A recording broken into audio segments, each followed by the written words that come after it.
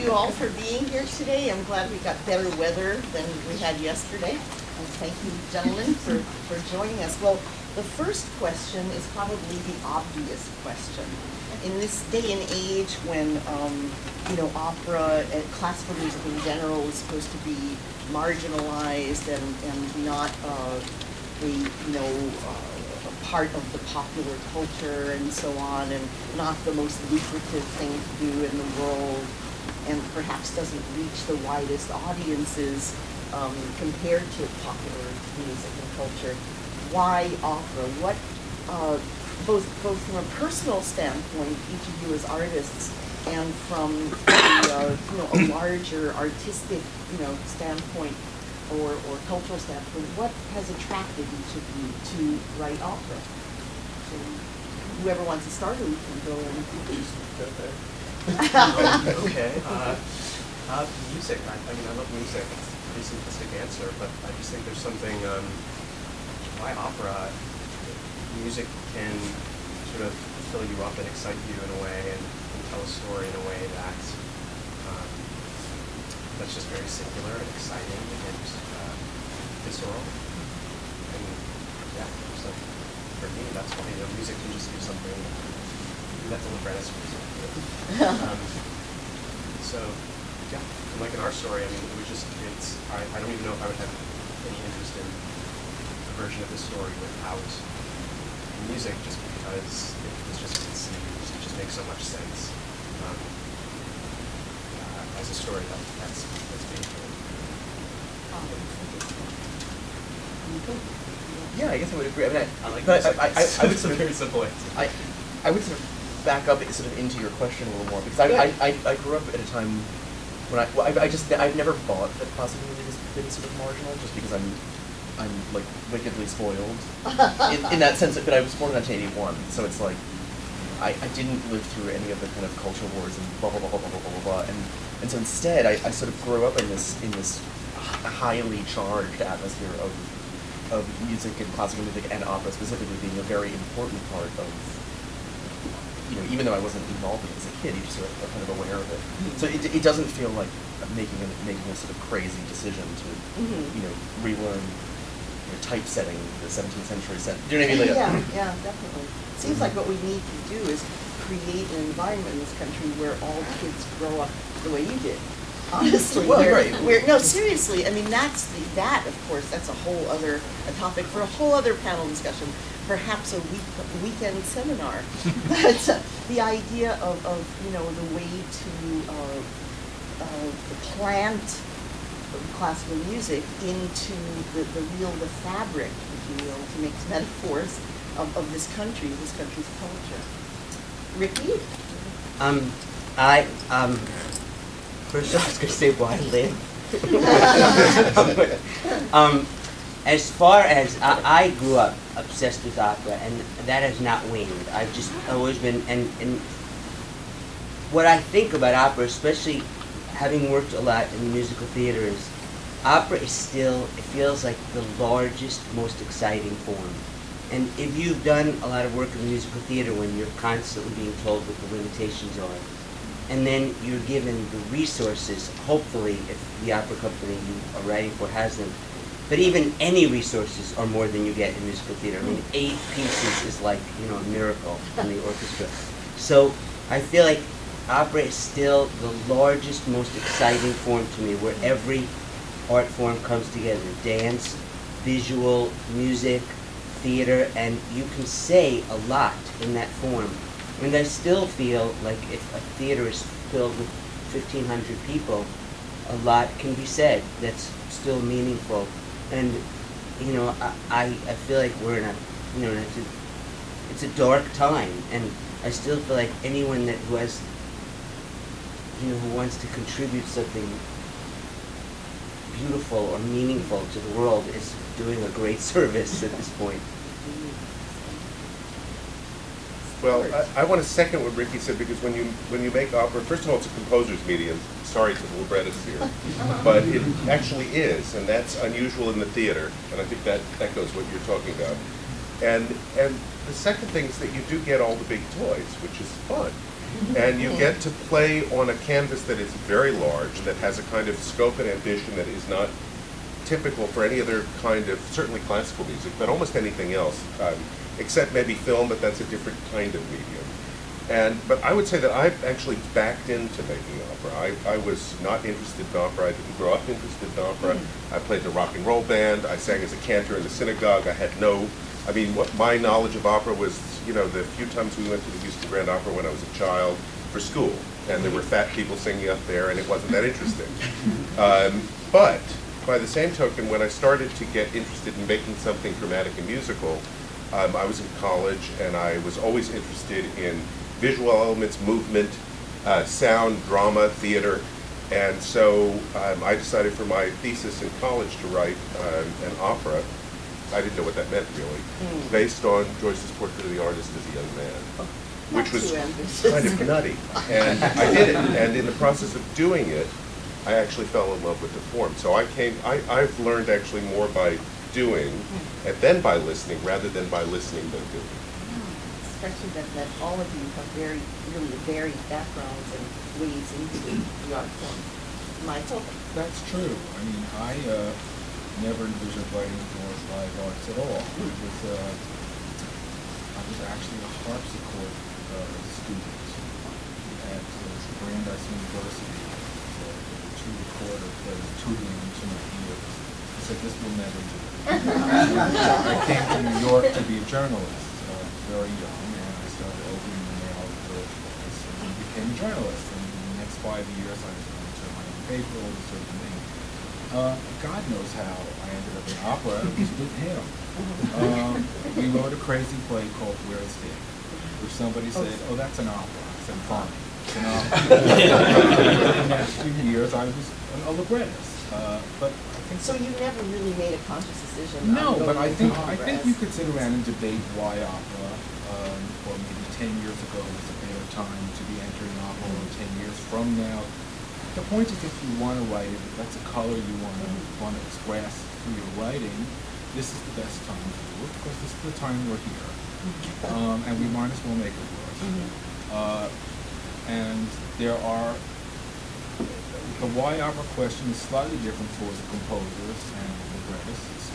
I think that the theater is a great place to write for too, but it's very regimented. For a while, the opera world was maybe a little bit more open to new ideas. And you say for a while. Well, they're getting re-regimented. But these things come and go. As I say, don't worry about this decade, that decade. Just do what you do. And it's, and you'll find out the rules when you get there. And they do differ, and you have to adjust what you do if you're a librettist for opera, because as Stewart and Ricky and Nico point out, it is a composer's medium. But that doesn't mean that the singers want to sing stupid stuff. So playwrights have a real role there, and they have to bring what they do and their colors and their sensibilities and learn how to make it work for there. And then they can go write a play, or they can write a musical, or whatever they want. Just to try and do it all, not marginalize yourself.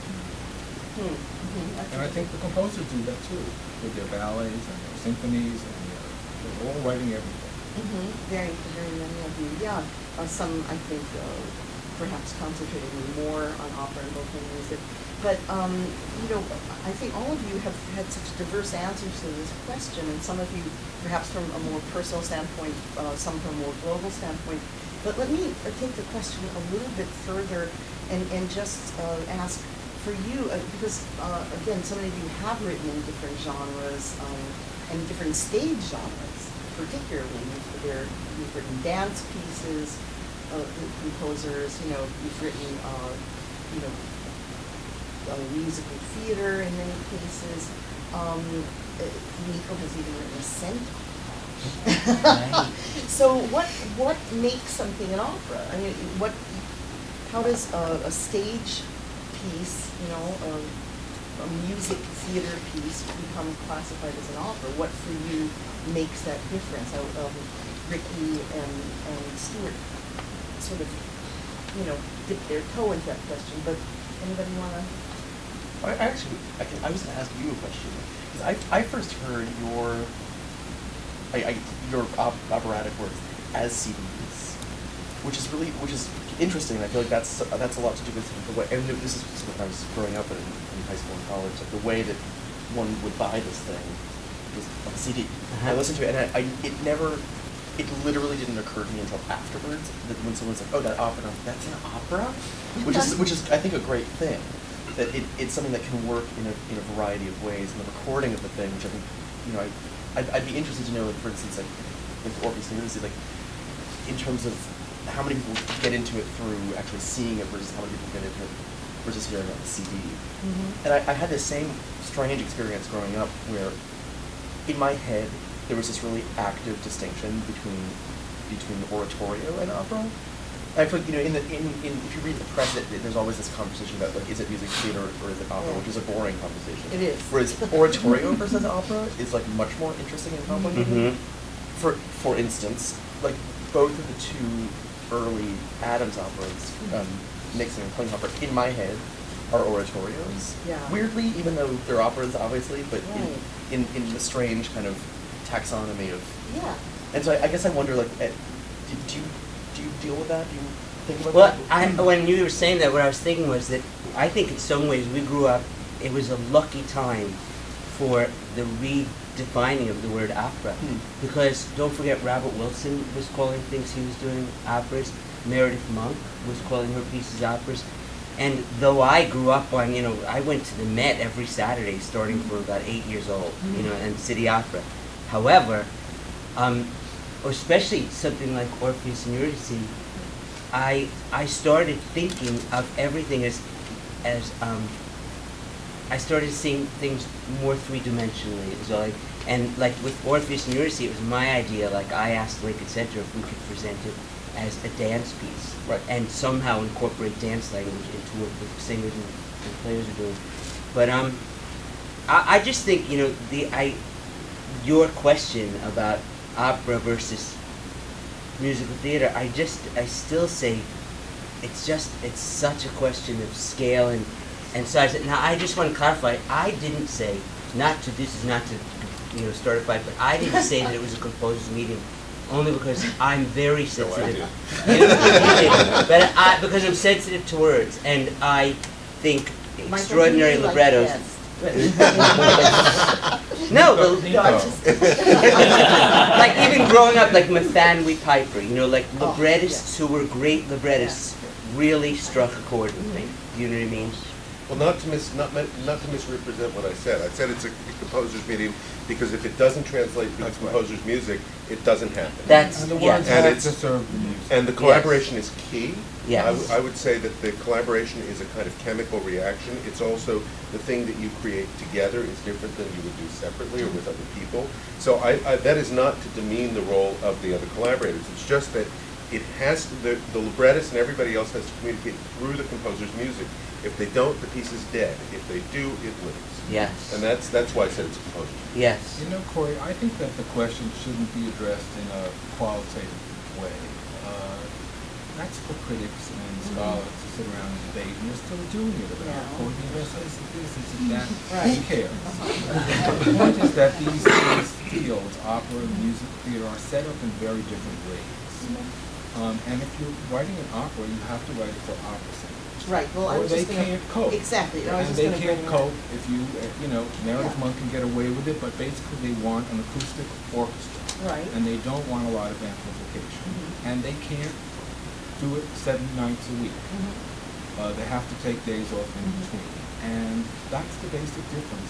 And the colors of your work is less important than that structural difference. It's true. It's interesting, and it's interesting to me, actually, Michael, that it seems to me that you've expressed that in sort of a negative way, what opera singers can't do.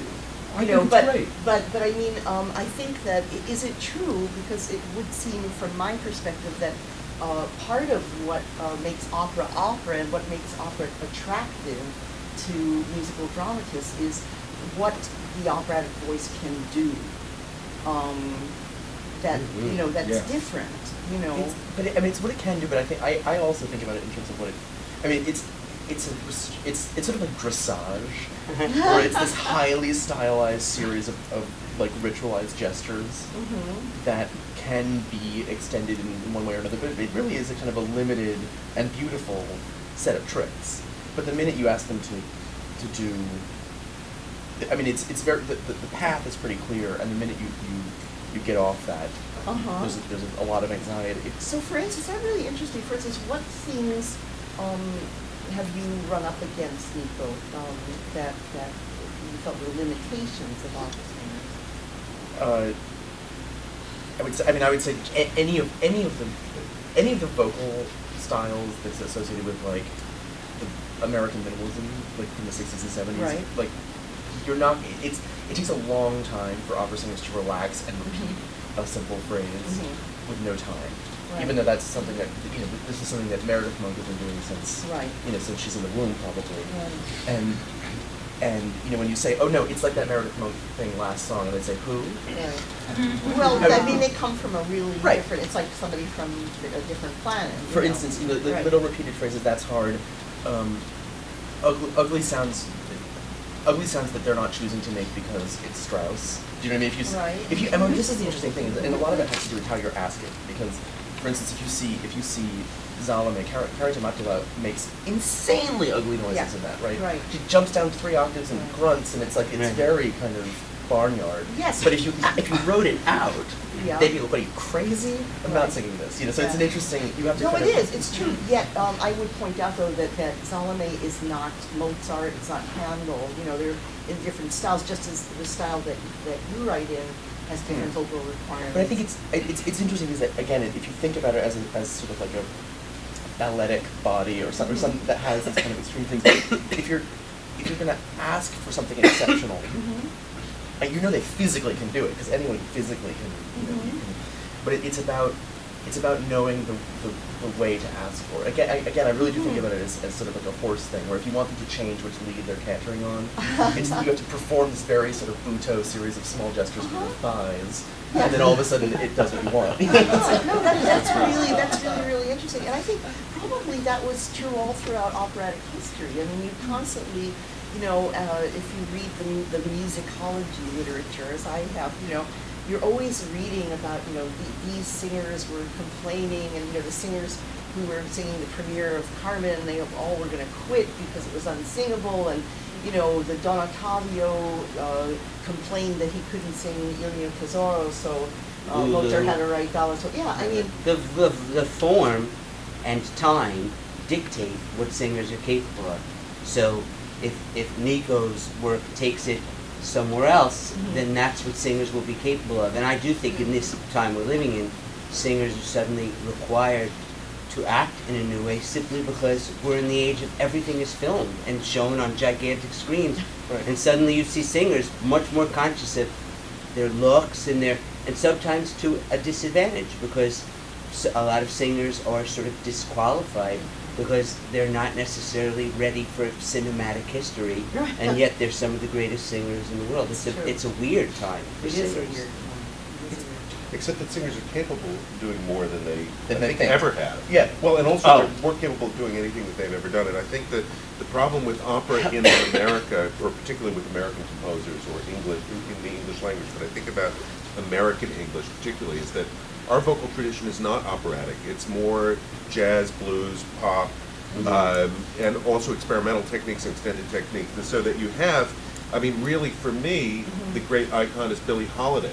And so the idea of melismatic singing, about the way that you communicate the language, about the fact that consonants are actually percussive, all those things have to be taught to the singers, or at least coached, so that you get the kind of result that you want. So when I'm in a rehearsal, one of the things that's most important to me is actually to communicate those desires and to actively coach the singers to get that result. And once it's ingrained, it comes out naturally because it's the tradition that we come from, really. But it's not the tradition in which they're taught. And so where they come from and where they're taught are at odds with each other. It's true, and I do think there are some very forward-looking teachers in certain of the conservatories now I'm thinking particularly like of Catherine Jasinski up at Eastman, Yeah, well, Kathy's who a are great example of a really, performer who did that. Yeah, I mean, she was a pioneer in things like extended vocal techniques, and now she's a professor at a major conservatory. And she and a number of her colleagues throughout the country are very mindful of just what you're talking about, and are really have begun to teach young singers. It's a funny thing also. Whenever if you're auditioning singers, it's the weirdest thing. Like where I was auditioning young English singers, and they must have Googled me or something. They were like, all right, he's a gay American, so we're gonna sing "Ain't It a Pretty Night." One. That's hilarious. It was like 15 of these like adorable little sopranos from Ireland would come in and class dresses and sing "Ain't It a Pretty Night." Yeah. And I was thinking about "Ain't It a Pretty Night," and it's like that. No, it's beautiful. It's beautiful. That aria opened up a lot of people, especially American singers, willingness to play with accent while singing, sometimes to embarrassing effect. Yeah. But I think, sometimes it gets real corn-pone. But it's really like, I think that's a really interesting aria where I think things start that it catalogs. Exactly. But I think it opened things up in a really good way. And one wishes maybe that then the last 8 minutes of Satyagraha would become a similarly taught thing, where it's like everyone calm down and do the scale in Sanskrit and make it beautiful and navigate the idea of straight tone and vibrato in a sensible and thoughtful way. Well, I mean, in terms of straight tone and vibrato, one of the other things that's interesting is a lot of composers, I mean, I think about Satyagraha in particular, and also a lot of Steve Reich's pieces, the composer's interested in early music singers, not in opera singers, Well, and you can get away with been. that in an opera house, I think, and with others. There has been, this interesting ghettoization in American musical training for a number of years. I remember it from my own conservatory experience. They were like the opera singers. They all sat together in the cafeteria. And then there were the early music / contemporary music singers, and they all sat together. So I think, though, we are, again, beginning to mix it up more. And I know, when I hear auditions nowadays, I hear much more American music, much more contemporary music. And not just Greenfinch and Linnet Bird. Exactly, yeah, right. Yeah, I mean, much more, for sing. instance, like than when I was a voice student at conservatory, there's way much more of a cognizance of American vocal rep and even some more progressive American vocal rep. So that's encouraging. I think that it's our job to write to the maximum abilities of these singers, and that helps decide what's opera, what's musical. I mean, Ivan and I were driving in the car listening to Leonard Bernstein's recording of Candide, and June Anderson was singing Kumbaya. And I was just thinking, Bernstein, it's very interesting. He wrote all of these things for Broadway as musicals, West Side Story, Candide, Trouble in Tahiti, and then later on in his career decided to reposition all of them as operas. Yep. And recorded all of them with his own companion, with opera singers. And June Anderson can hit these notes like nobody's business, no problem at all. Barbara Cook is strained to the maximum to do it, and it's thrilling. Yes. And when you make a singer really work, maybe that helps decide if it's an opera or musical. If they're working, that nobody else can do what they're doing. And that's what an opera singer can do.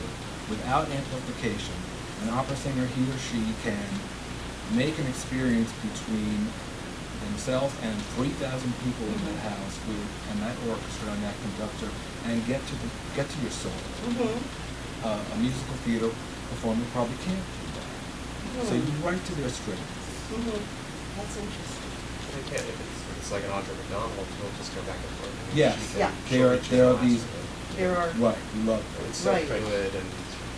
But I feel like we shouldn't even mention the names because they're so precious. I mean, it's like they'll go away if we say it too many times. They'll evaporate. Yeah, exactly. Speaking clearly, it's not impossible. There are these people who are actually capable of delivering, Right. It's just when it's hard, it's more exciting. Yeah. Huh, that's interesting. Well, that's that opens up a whole can of worms in terms of vocal technique and stuff like that, because, singers and voice teachers will say, well, it shouldn't ever be, at least singers should be able to master it enough so that it's not placing a strain on their instrument that will diminish the life of their career and so on. So it is, I think we're again in the same push-pull that we ever were, whether it was in Mozart's time or Lizet's time or now.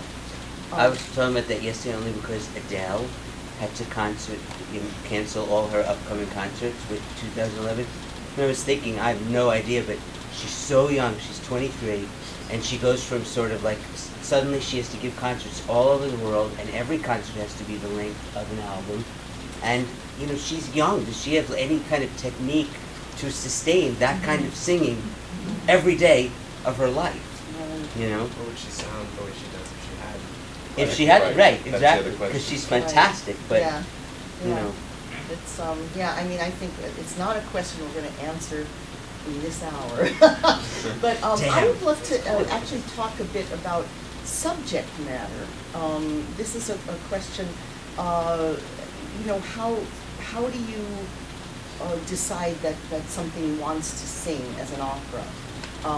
And how much do you think of your audiences? How much do you think of the commissioners? Or how much do you think of trying to get a commission by choosing certain subject matter? What things figure into your choice of subject matter for operas? I'll just say for me, heat. That if I don't feel any heat about it, if I can't feel like I'm gonna cook with that idea, that's everything. Even if you're asked to do, like I was asked to do Grapes of Wrath, I wouldn't have thought of it. Really? But then I read the book and I was like, you know, there's enormous heat in that story, and that's everything to me. If you can connect, you can make it into an opera. Garden of the Finzi Continues was my idea. I brought it to Michael because I've been obsessed with that story since that movie came out, and it's all about heat to me.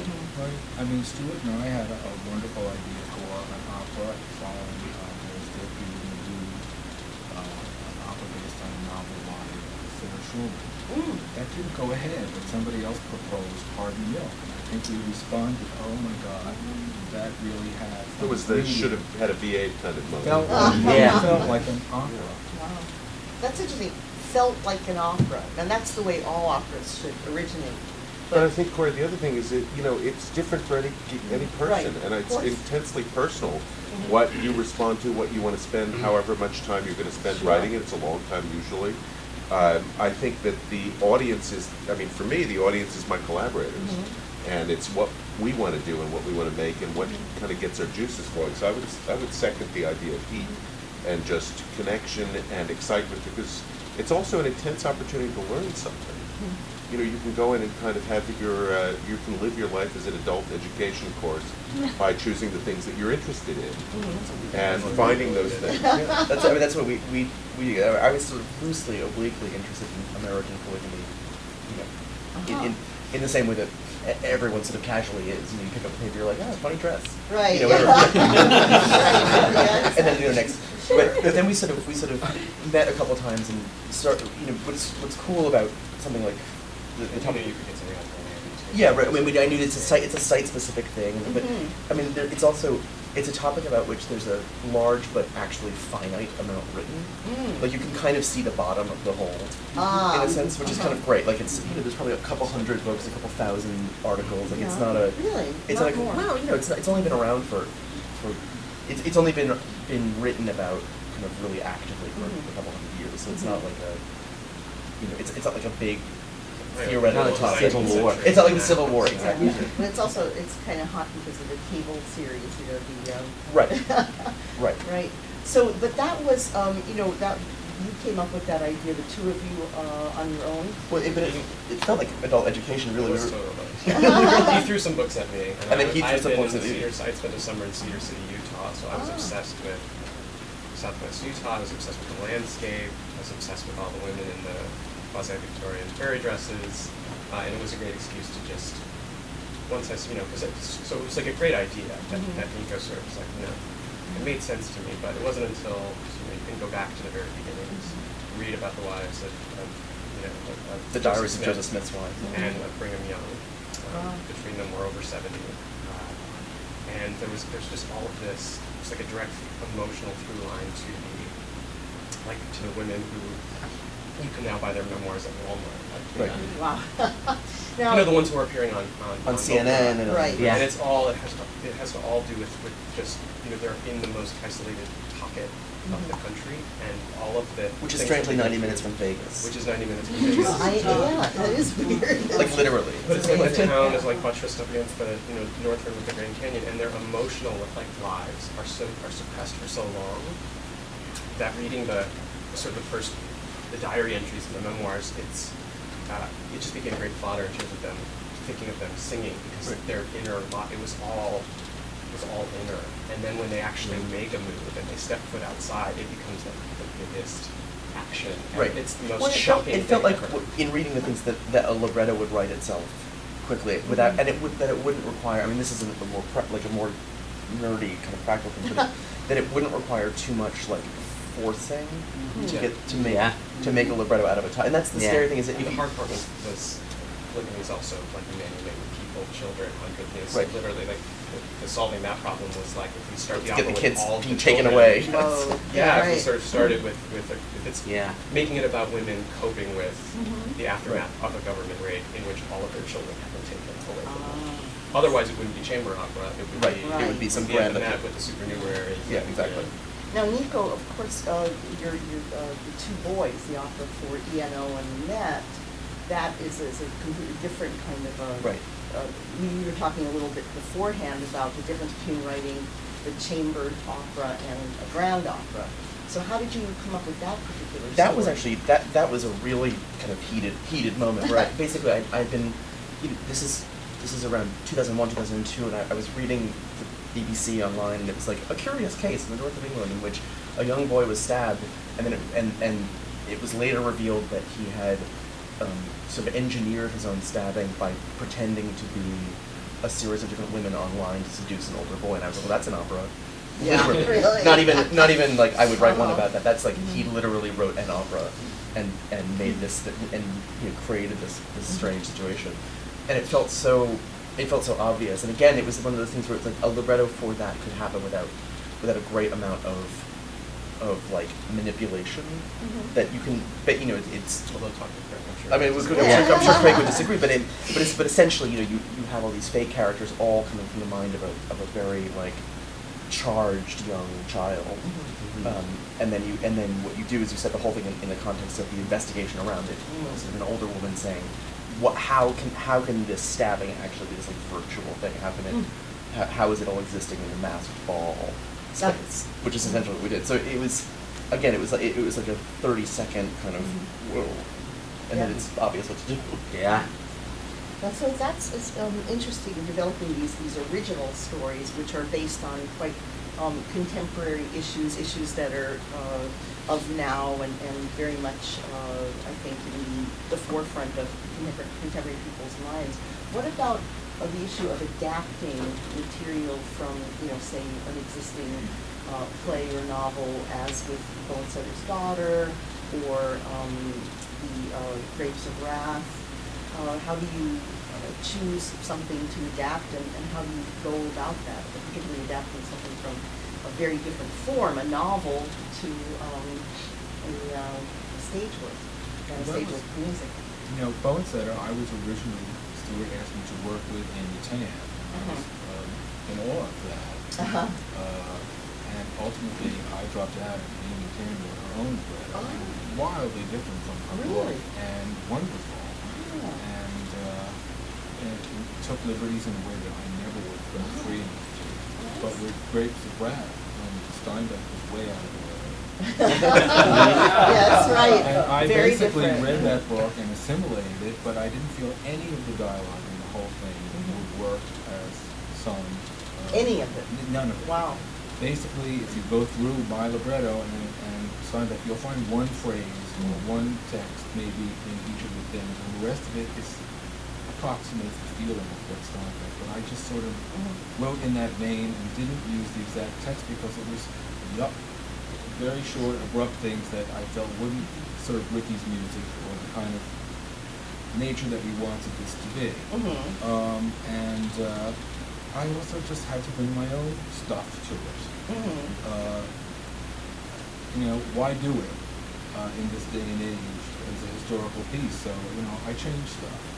I added, a chorus of migrant workers from Mexico, and so that it could work, but it has to speak to the audience. I mean, Republican men came up to me with tears in their eyes and said, "Oh, now I understand his border." Oh, now, boy, that's potent. That's why I did. Man, that really reinforces our reasons for wanting to be in this business. Well, I mean, truthfully, if you have that tendency in you to want to proselytize a bit, opera is a great place to find Republicans. Because that's where they put all their money. Wow. I was wondering whether you checked your voter registration cards. You can find them very easily. Just scratch the surface. Wow. So, you know what, Corey? Can I say one thing about that question? Because it's really interesting in terms of adapting something like Gordon the Things He Continues, which is what brought me to that property was the movie. But then we didn't adapt the movie, we adapted the book. And essentially, what I forgot when I fell in love with that is it's about quiet people.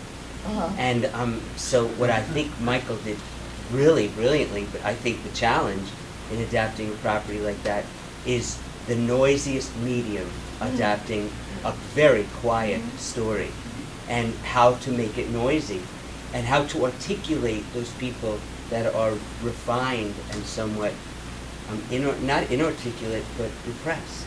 It was a really interesting challenge. This is interesting. Some of these, the class that I teach for ALT on opera dramaturgy, we were just this past week, we did a close reading of the opera Carmen and the source material, the novella by Prosper Mérimée. And we talked about some of these same kinds of techniques and issues that you're describing in adapting these properties. It's really and how do you articulate characters? Yeah, really. And just taking kernels from the source material sometimes and kind of developing. And just to say, and it's a great thing about collaboration, because even like there's one moment in that opera where I just said to Michael, in the movie, there's this beautiful scene when Giorgio is rejected by Nicole, and then he just screams at his father, "Just leave me to die." And his father just says, "Let yourself die now. It's good when you're young, because when you get old." And I just said to Michael, that's my favorite moment in the book, in the movie. And Michael wrote this beautiful aria, "Let yourself die, my boy." And it was just a moment where I was so grateful to be an opera composer. Do you know what I mean? That I got to sort of swim in what really moved me about that father-son moment. And now it's a huge moment for me. And that, Well, I don't know how you guys work, but we're very much kick it back and forth. And I think that's a good way of working. Yeah, that's what I wanted to talk about next really was the collaboration. And of course, Michael, it's interesting that you've worked with two of these composers, and Nico, you have actually been working with two different librettists. So I'd love to talk about how do you find ideal collaborators? What makes an ideal collaboration, and how do collaborations differ? How does your work differ? Does a different collaborator bring different kinds of writing or different kinds of music out of you? I would say different collaborators bring different ideas. And I don't mean ideas in terms of language. I mean ideas in terms of shape, structure. I mean, the myth about librettists, I think, is that it's about the words. I mean, it's good to have somebody who has words that can sing. That's sort of the basic thing. But really what a good librettist does is create an armature for the music and create space for it to live and breathe and sing. And it's, like I think in particular in Michael's work, it's the ideas behind the words that fuel the music. And so I would say different writers bring different ideas in that way.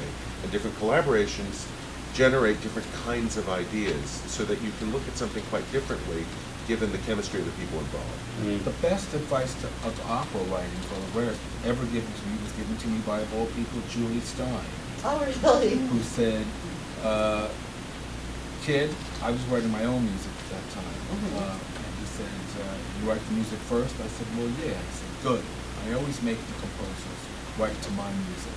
because the music has to be saying what the words are already saying.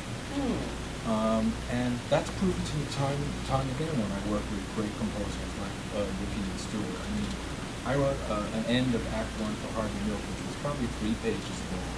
Stewart cut that libretto down to 3 lines. Wow. And made the music explode with it. And Ricky did the same sort of thing.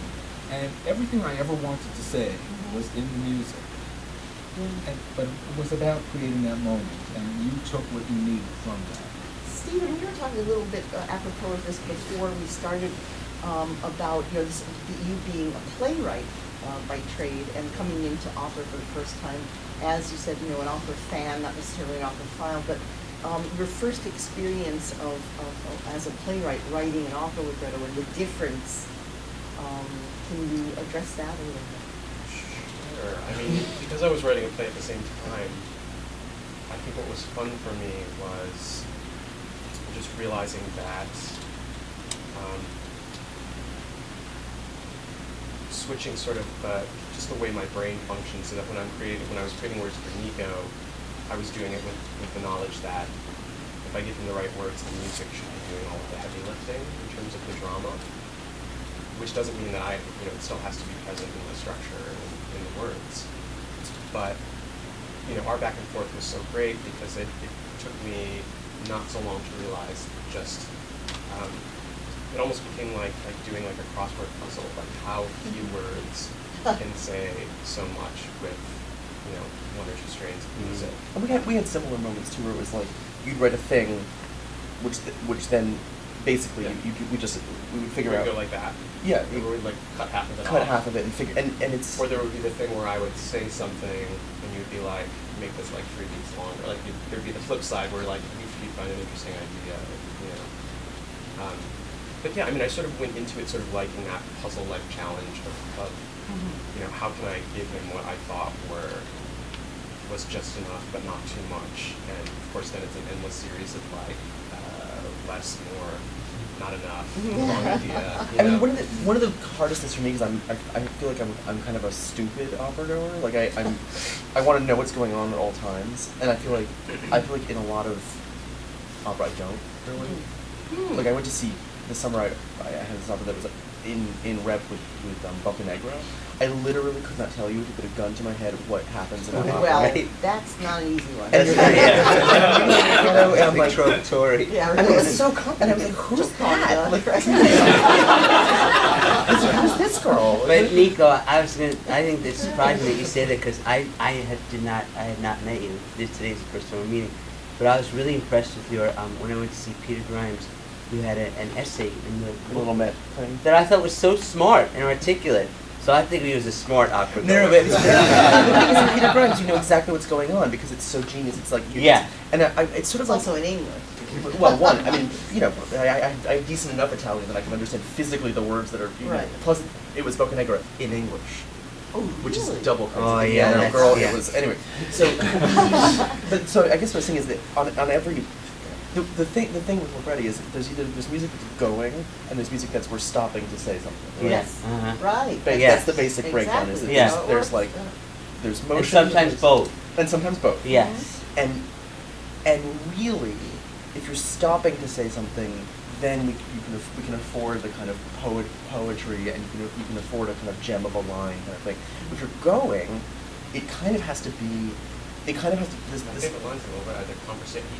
Nico is so good at setting conversational dialogue.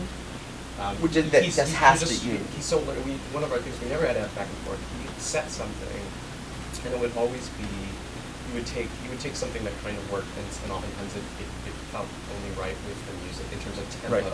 Like you know the cadence of speech, and so it would be these mundane lines, and it's this simple back and forth, but you connected like the length of the notes to the cadence of speech, You have to make it as kind of naturalistic and let's move through. And it just we need to have the line. It literally has the effect of two people having kind of just a like this. That's the business. That's the Right. process.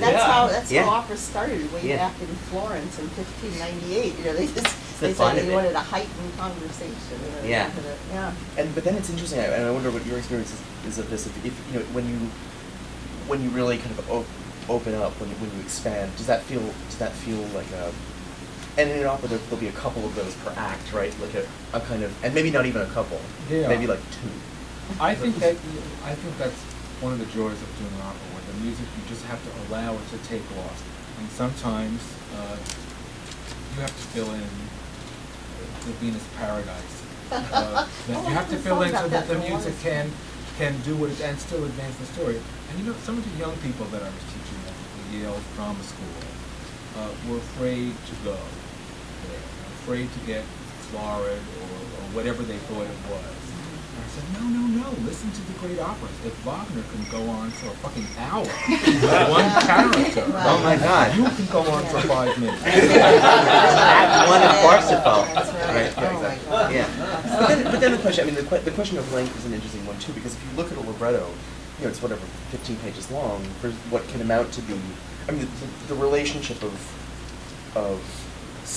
you know, how long it takes you to read versus how long it takes you to set, and that was something that was so fun with Dark Sisters, was that there's a lot of stuff that goes really quickly, right? Mm-hmm. And I was like, okay, that's like 2 minutes, and then you have 5 lines that were so kind of delicious. I was like, that's like an hour. Like it really takes a and you know, and sometimes the more poetic language requires just literally a slower tempo, but not so slow that you can't appreciate the line as like a thing that the brain remembers the beginning of by the time you get to the end, which is a difficult challenge. So it's really about tempering how often you're in that slow-mo. Yeah.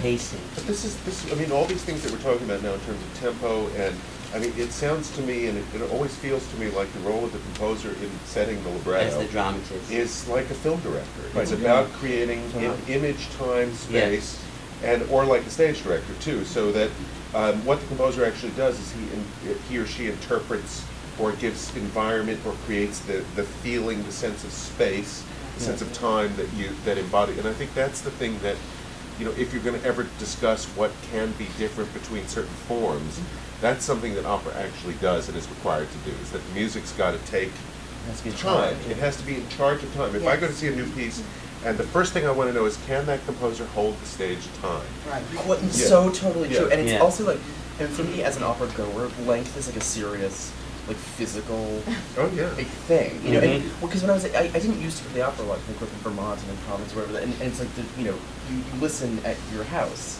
And you're wandering around, and you're, you know, opening the score, but you can pee when you want to. And there's a feel.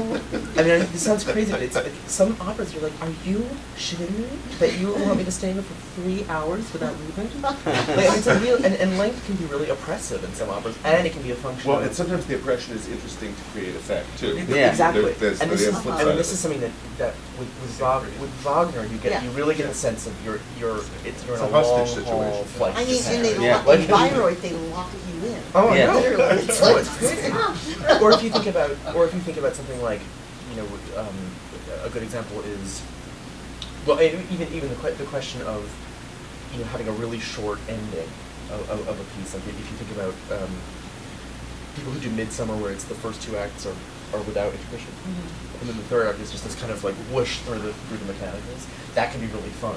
Yeah. But you really are in charge of occupying people's time. And I feel like I can't possibly ask anyone for any more than 2 hours with an intermission between. But you're of a new generation. Maybe I can, but I feel like I'm not. I think it's generational. I mean, because especially if you've grown up on technology, and I mean, it's like we're living in an ADHD world now, and I feel like in a way it's smart and practical to deal with time. But real talk, like Anna Bolena, which I just saw. Yeah. That is, I feel like maybe I'm gonna be pelted by fruit or something, but it's entirely long. Right? It's long. I mean, it's not long. I think to any great sort of benefit to anyone involved. But it was a different world. People had time to sit there for 4 hours and just hear Pisces. But during the overture, I was like, yeah. but there is. That's go. I want to see. I want to see the see it go crazy. Yeah, as what we paid for. It's for But it's different. It's Yeah. you know, Ricky is exactly right about that. It's created in a time period, and I think that, you know, like any art form, you know, if you're going to go in, you're going to see a Shakespeare play, or, you know, a Moliere play or something like that. You know, you got to put on your, you know, your 18th or 19th century, you know, hat and kind of Surrender to the time element, because it's like you're not going to be home in time for Project Win. Yeah. You And gotta tape it. And that might not You can surrender to the time element, but you don't have to surrender to the time. I mean, the time, because if the piece is relevant, and it Yes. should be if we're watching Yes. it. Yes. I don't believe that we have to deal with the museum culture, I really don't. But if the piece is relevant, it should speak to us now, on its own terms or on our terms, or both, but you don't have to surrender to the fact that something is boring. Yeah. Or This is that's, right. you know, that's just making you think about the time. And I mean, and stage time is different than real time. Sometimes if you take one idea and spin it out over the longest amount of time, it feels like a couple of minutes. Right. And if you do 1,000 ideas in that same period of time, it feels like hours. Eternity. So, yeah. But you know what, can I say one major thing about that? Only because when we mentioned the Peter Grimes thing, and this is like, okay, it is controversial, but for example, one of the things that Britton does brilliantly in that piece is he gives you a sense of the sea. And the sea interludes are not boring, they're breathtaking. However, in that production at the Met where you wrote your brilliant program notes, well, and it was a production that decided to ignore that there was an ocean involved. And so every single sea interlude was just nothing. And then you feel like, if anyone questions Britton's pacing because of this stupid production that doesn't deal with the major thing that surrounds the story. And this is, I mean, this is the interesting thing, and this is something that we did. We were writing. I mean, you know, Dark Sisters was just an hour and 40 minutes of music, but I always try to imagine what's the worst production. What could the worst production of this Oh yeah. do? Because the question, you know, because the thing is, in a lot of cases, if you write a sort of production-proof piece, you know, Yeah. There are some. Well, I mean, I feel like Tosca. I feel like it's hard to be bored of Tosca. That's you know, true. And Yeah. I've seen a lot Yeah. of Tosca, Yeah. and I've never been seen. Yeah, there are a few operas. You know, there's a couple, and for me, the Midsummer you can get a little more, but Turn of the Screws. Yeah, it's pretty. It's difficult to get more. Now Grimes is interesting because I've always felt like that music I almost don't want to see anything. I don't want to just listen. So it's just a funny, and I think it's just something to keep in mind when you're writing. It's even if you're collaborating with a director, especially if you're collaborating with a director, you also have to imagine the like outrageous Dutch version in a century, where the entire thing is like, you know, in dumpsters and whatever. Like, it's good. Sometimes, Everyone is you don't have to suspended. imagine it. Sometimes you Right. actually get to see it. Yeah, exactly. Powdered wigs. Who knows? But or, Yeah. I mean, this would be the game, right? Is to write an opera in which everyone is like, you know, performing sex acts in an industrial wasteland, and then actually have it set in like in, you know, Mantua or whatever. Well, Nico, I saw on YouTube a scene from, is it Two Boys? That's the name of it, right? Could have been, yeah. Well, just the one with where everyone has a computer in front of them. And I thought it was a great image.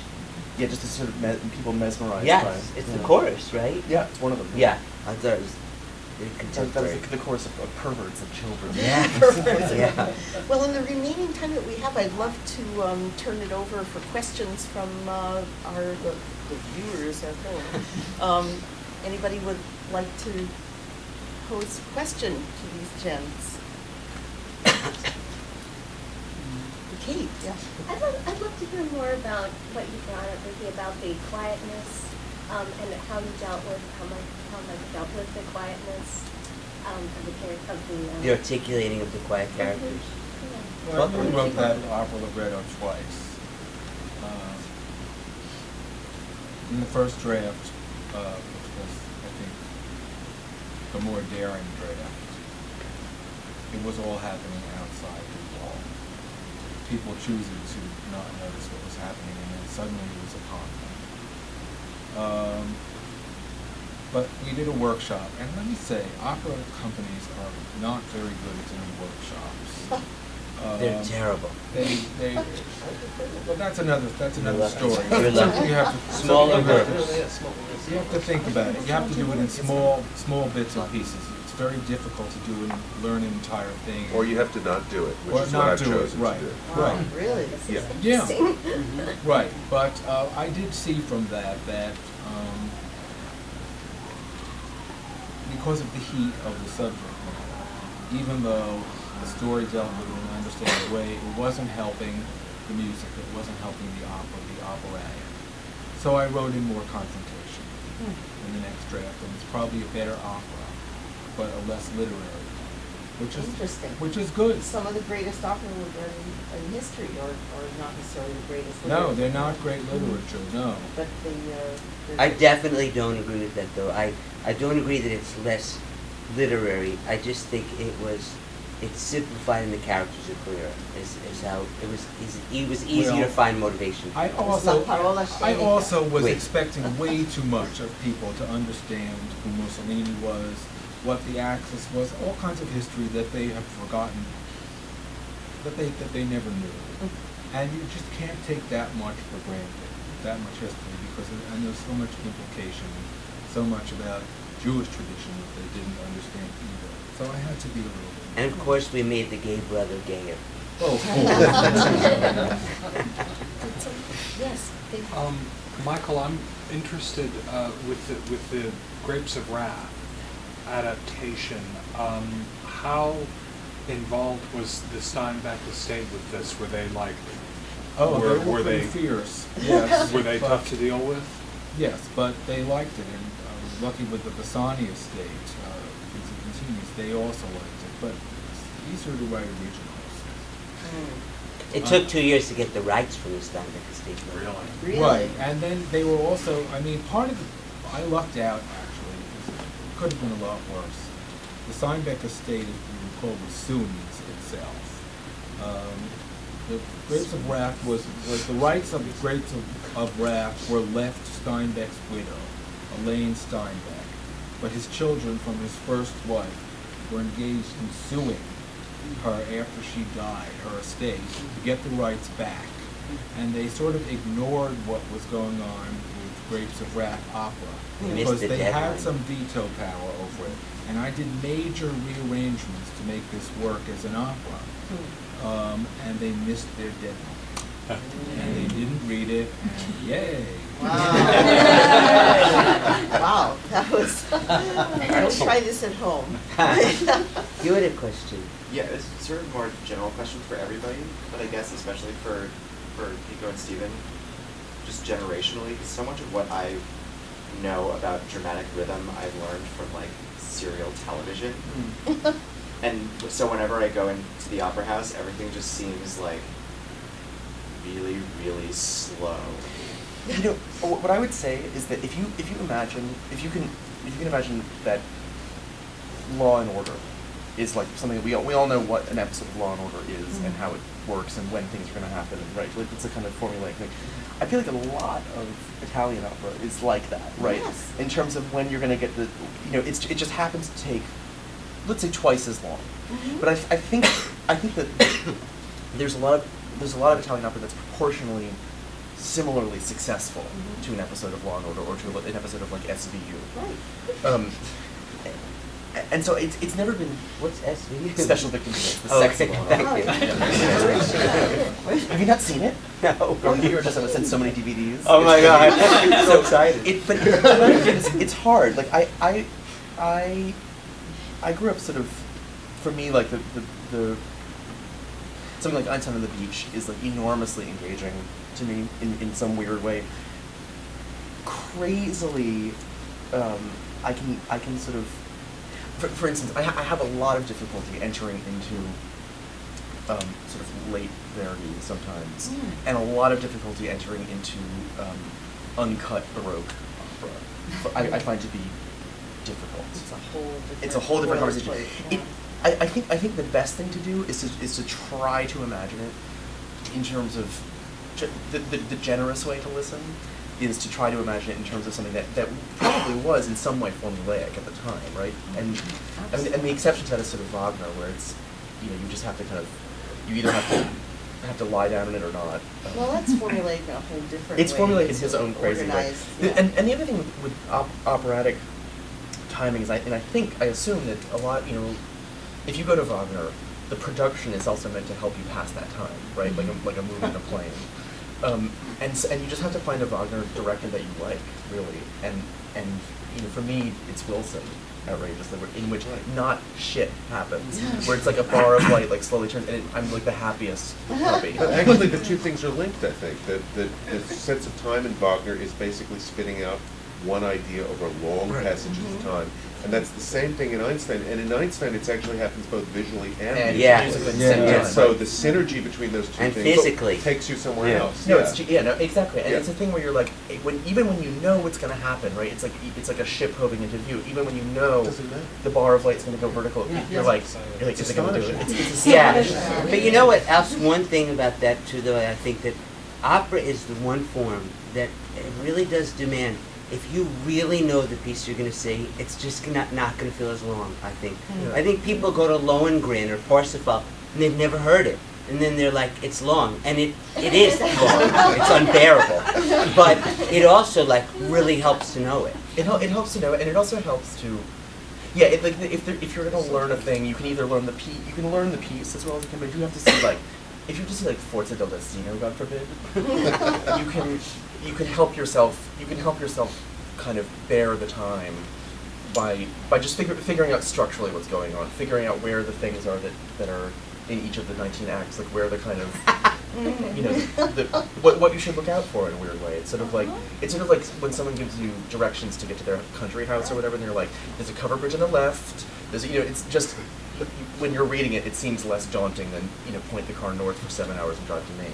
Right. Because you have little signposts to watch out for. Don Carlos, by the way, is great long Verdi. It is great long Verdi. That's really a great long Verdi opera. And you need a fabulous heretic kind of. Oh.